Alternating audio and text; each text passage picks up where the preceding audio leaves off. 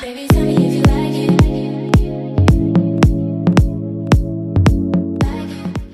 Hey guys, welcome back to my channel. Alright, so in today's video, as you can see from the title, I'm going to be going over some of the things that I do to grow my hair long and what I have been doing throughout my whole journey and what has worked for me. So if this is your first time, welcome. Make sure you hit that subscribe button if you enjoy what you see. I did a hair journey video, but it was mostly pictures. It wasn't me really talking about what I was doing to get my hair to the length it is and what I'm still doing to continue to grow it out. So I wanted to kind of update you guys on what I'm doing. So yeah, let's get started.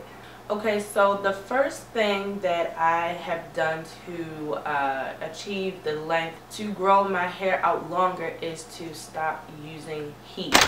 Now, I have always stuck by this. I will leave a link to my top, I think it was 6 tips I did a few years ago about growing your hair, and that was also in that video.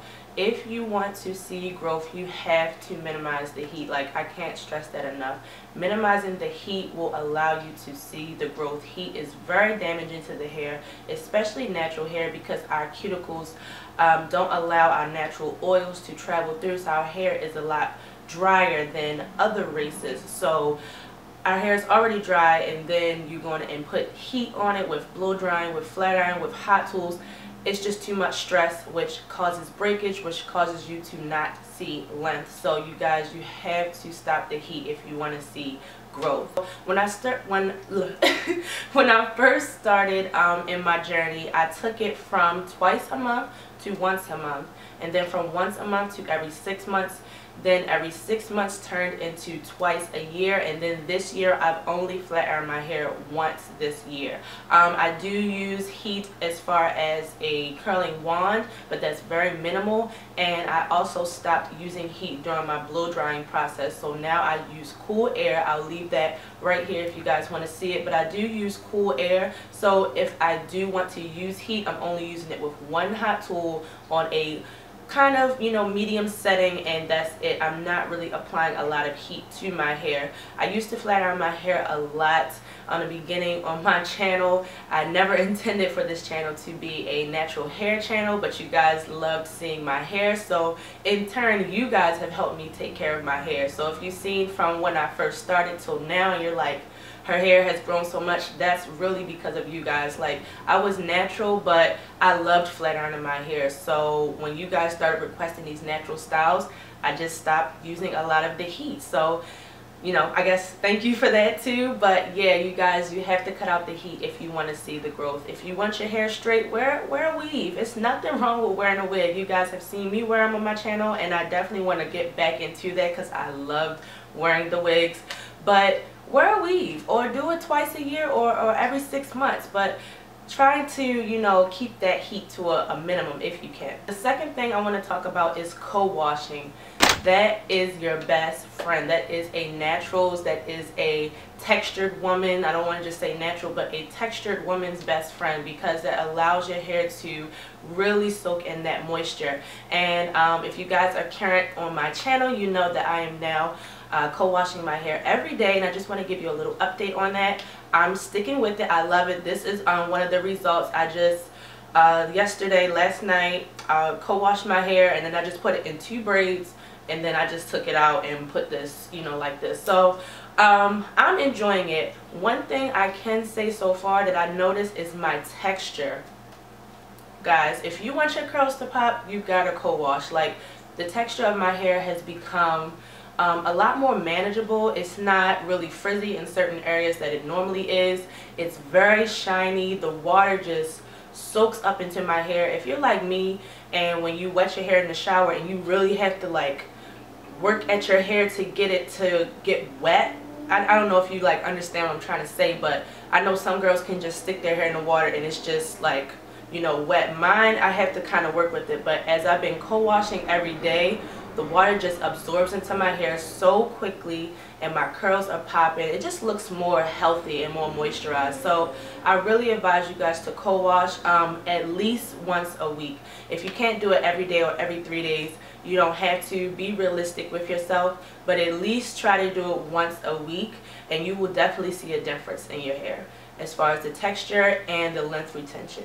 Okay, so next I want to talk about moisturizing and sealing. So that is another way to moisturize your hair besides co-washing.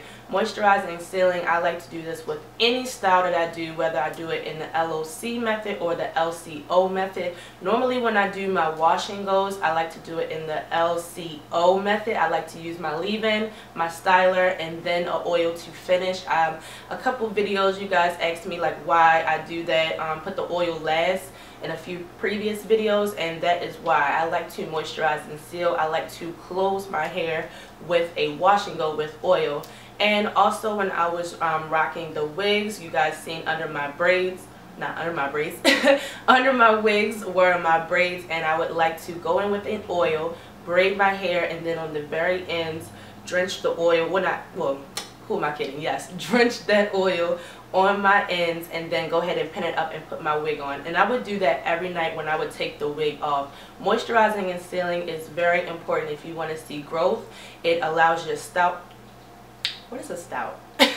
It allows your scalp to be stimulated. You go ahead and put the oil in your scalp, kind of moisturize it and massage it a little bit, and then whatever style you're doing, that will lock all of the products in your hair to keep your hair from being dry, which dry hair leads to breakage, and breakage leads to you not seeing growth. Your hair is always growing from your scalp, but if your hair is dry or damaged, it will break off and will keep you at a length where you are like, is my hair growing or is it still at the same spot from like 2 years ago?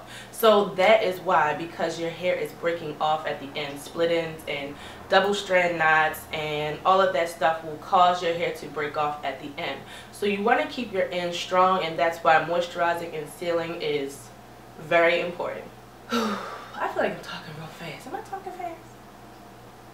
Oh. Y'all keeping up? Okay. The next thing is low manipulating style. So you don't want to really do too much to your hair. You don't want to be combing it and styling it all the time. You want to kind of style it and let it rock, and then just, you know, keep with your routine. So even though I have been touching my hair every day, I haven't been really manipulating it a lot, if that makes sense. So I do wash it every day, and I either put in twists or braids. I put it away, and that's it. So I'm not really doing too much. There's a lot of things you can do. I have a lot of protective styles on my channel. I will leave them down below, which can last you for the whole week if you're not washing every day like myself. And you know, you can leave your hair like that. It's a lot of flat twists, a lot of updos. There's tons of videos on YouTube now where you can put in the faux locks or the Senegalese twists or things like that. I think those are beautiful, especially with the like little hair accessories. So there's tons of things you can do. Wigs, which I'm going to be going back to, and that will allow your hair to kind of do its thing, grow. Make sure you're massaging it, and then you're on your way. So definitely try to do a lot of low manipulating styles. That way you're not causing breakage or damage to your ends, which is going to allow you to retain that length that you're looking for. So the last thing that I want to leave you guys with is to be consistent in your routine. There's a lot of, how many times did I say in this video? I'm going to try not to say with this last tip, I promise.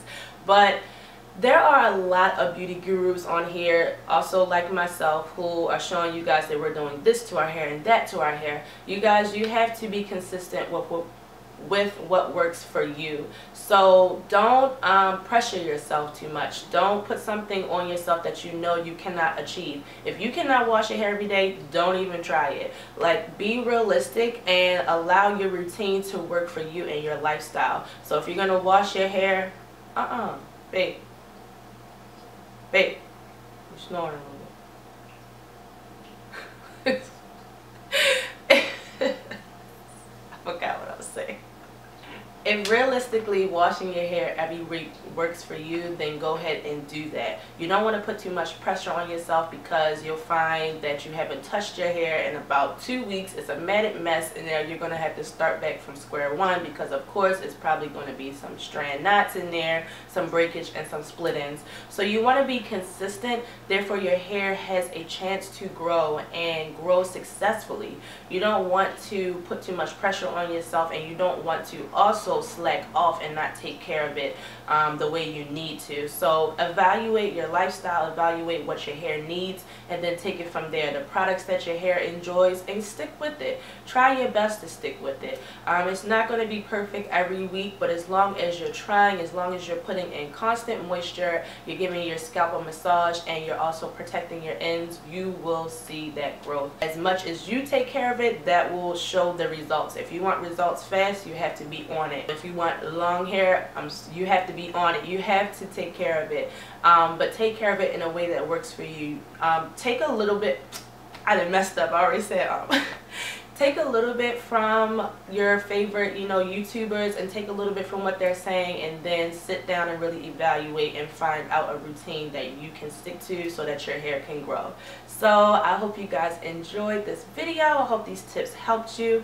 Let us know down below what you do to achieve long hair, healthy hair, and yeah, we would love to hear your ideas. So the giveaway winners are in the description box, so make sure you check that out to see if you won the giveaway. So then once you find out you won, contact me, direct message on Instagram, and then I will get your information and send your prize out to you. So thank you so much for watching, and I will see you guys in my next video. Bye.